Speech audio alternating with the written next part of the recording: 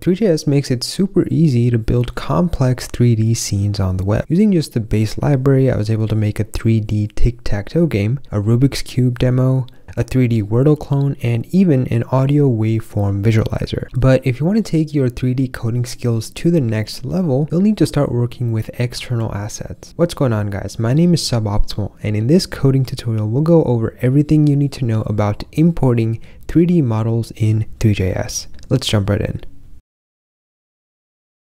So why would you want to import a 3D model? Now obviously, if you're coding a complicated 3D game, importing models is absolutely essential. But importing a model can also be helpful when you're just getting started with Three.js. It can be an easy way to add much needed context to a 3D scene. So for example, last year I made this clone of the Rasengan from Naruto. Now I'm sure most of you already know what this is, but for those that don't, Naruto is an anime and the Rasengan is the main character's signature move. It looks something like this.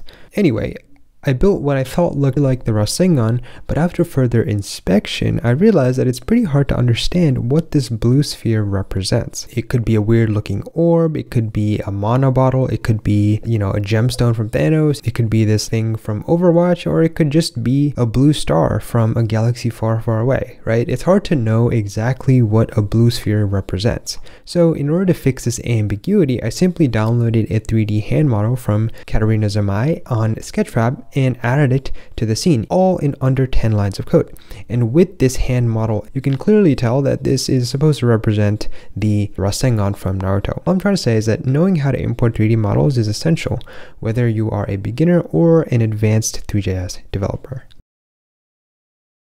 So now that you guys understand the importance of importing models into your 3D scenes, let's talk about this different type of files that are used to represent models. So there is the GLTF file, which stands for Graphics Library Transmission Format. There's the OBJ file, there's FBX, there's a voxel transmission file. So basically there's a lot of different type of files that you can use to store these 3D objects. The point of a 3D object is that it has a ton of these vertices. So if you ever open one of these files up, you're just going to see a ton of numbers.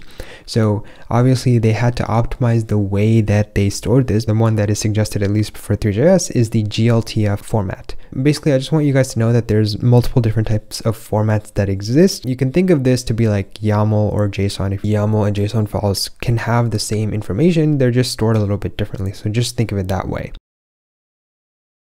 I'm gonna go to Sketchfab, which is the place where I usually get my 3D models, and here I just searched for dogs. Some of these you do have to pay for, but a lot of them are freely downloadable as long as you give attribution. We're gonna be using this Shiba model, and here you can see the type of attribution that the author requires. So just make sure that when you're downloading a model, you're giving proper credit, especially if you're gonna put it in your project. But anyway, you can click download model. We're gonna be focusing on the GLTF format. And once you download the GLTF format, you're just going to get a zip file like this. Once you unzip it, you're going to see something, that looks sort of like this.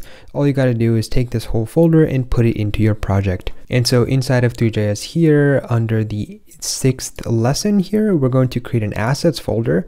And here I've imported the Shiba folder. So if you're sort of confused as to where I'm getting this code from, just go to the Three.js repository on my GitHub. And I made separate folders for every single tutorial. And the one that we're currently working on is the 6th import model tutorial. The next step is to just get the Shiba model loaded on the scene. So we're going to go to our test section, and here I'm just commenting out the box geometry from the setup guide.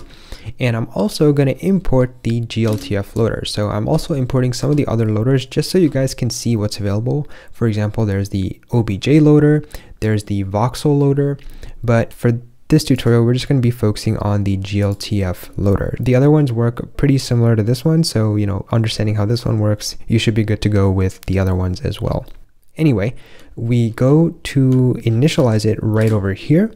And once we do, we again just pass in wherever the GLTF file exists. And this is going to do all the heavy lifting for us. It's going to read the file, and this file contains like thousands of vertices. So it's going to load all those in and create a scene for us. After it loads, all we got to do is add it to our scene. And then we get our Shiba Inu that looks like this. And as you can see here, it is very zoomed out. So I do want to give a quick disclaimer that sometimes models that you get from Sketchfab don't load properly. Sometimes they're too big, sometimes they're too small. So just make sure that you zoom in or zoom out appropriately. As you can see here, our Shiba model is super small, so you know that when you initially load it, you're going to want to make it a little bit bigger. So how do we do that? We can use the GLTF scene that gets passed in as any other Three.js scene. So let me rotate it on the y-axis, set the position a little bit above on the y-axis, and also scale it so that when the model initially loads in, we can see it more clearly. So I'm going to save this. And when I refresh the page, you can see that, the model is a lot closer and it is rotated a little bit on the y-axis.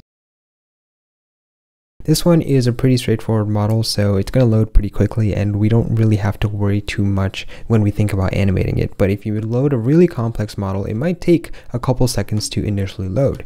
So what you can do if you want to, say, animate the model, for example, would be to create a variable like so, just initialize it to empty. And once the scene gets loaded, you can sort of track the variable here.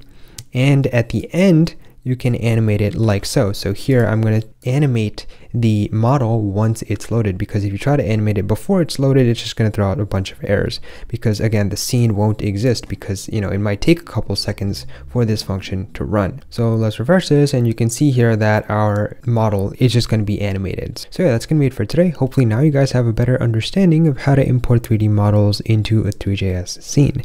If you made it this far, then I'd really appreciate it if you could just hit the like button and consider subscribing for more suboptimal content about Three.js and 3D programming. Thanks for watching, and I'll catch you guys next time.